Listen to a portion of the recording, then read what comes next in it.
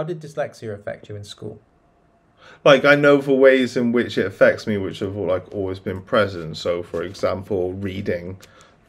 See, for me, I know, like, I don't have dyslexia, but if I, 'cause, I'm always sensitive to light. If I'm reading black text on white paper, they say there's that effect in dyslexia where words can seem to move around.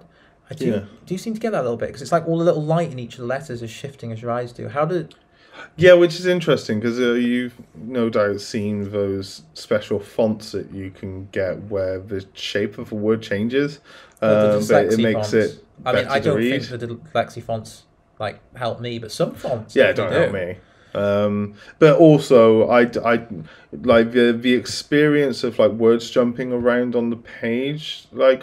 Um, I don't, I don't have that experience. Whereas, like, it's more that, um, like, I might have to go back and reread things, or I will lose where I am. See, for me, I wonder, like, I don't get the letters jumping around, but I definitely have the light shifting around, which makes it feel as if the letters are moving or shifting.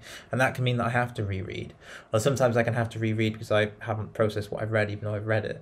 Uh, Yeah, no, that's more where I'm at. Um, like needing to sort of read things a few times to understand it. do you ever do? Um, I've heard that some dyslexic people, they mix up like the D's and the B's. yeah, I don't think so. But like writing rather than reading, like I think is the effects are more pronounced.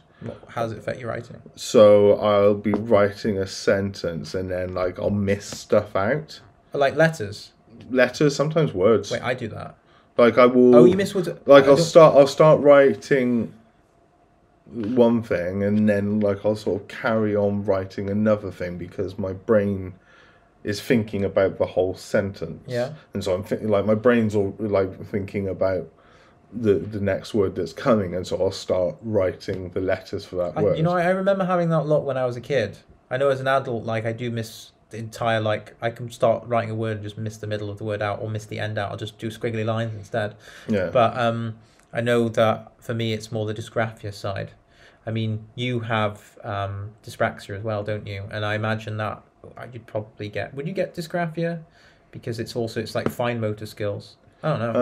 Um, I'm not sure. You see, I wasn't sure. I just thought like, Because I guess am I I handled off the don't feel neck? like I understand dysgraphia in the way I understand dyslexia. Because Is it dyslexia is dysgraphia to more. do with maps or drawing No, or? it's drawing. Yeah, dysgraphic, as in writing. So for me, it's the fine motor skills. Using too much pressure with a pencil, um, Okay, yeah. and that's why I get squiggly lines and words. I use too much force.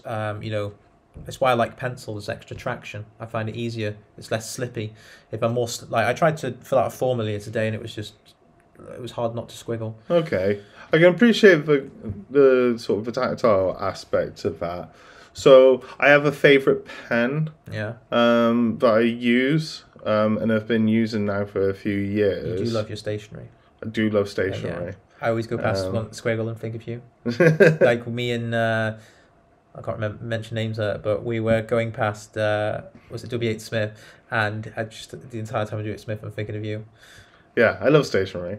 And yeah, I have a particular pen that I enjoy using, but like that doesn't have like I guess I'm the opposite. I don't like biros and stuff and the way they Oh, feel. Biro! No, I hate Biros. Are super slippy. I find. Right, I was thinking of a similarity because it's not round, is what I'm thinking. Like these I've are got the pens that have side. my Biros have the like pointed tips, so they've got extra traction.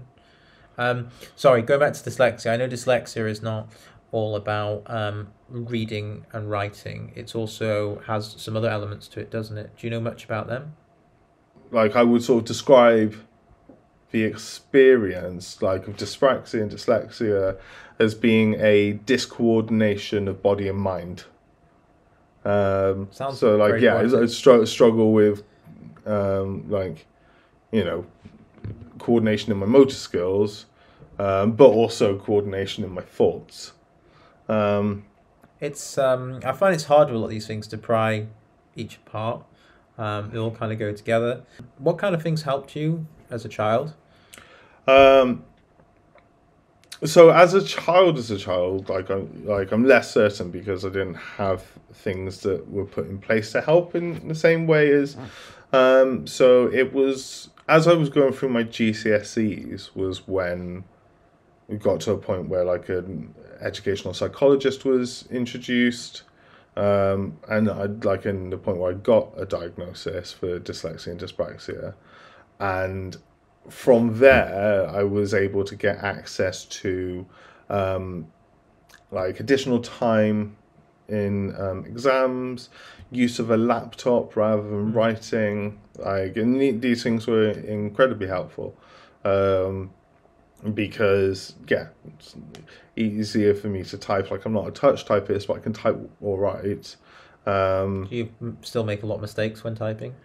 Yeah, I make a lot of mistakes, but I think it's easier to correct. Do you like, so I know in the past it was autocorrect, but now I actually recently realized using a different computer how many spelling mistakes I make because this just autocorrects everything, and I don't even realize it's doing it. Yeah, and also like when I make a mistake, I will like I say often, probably most of the time, I will delete everything I've written since that mistake and then write it Oh. again, which seems completely No, illogical. I've Why seen other wouldn't you people do just that. go and I've seen other people change do the that, particular? and I've sat down with people to help me work, and I found them doing that frustrating. So I'm there like, you just delete the entire sentence, and then they struggle so much to get that sentence out, and then they have to start the entire sentence again. Yeah. And then they forget the wording, and I'm just there like, please, I just want to move on.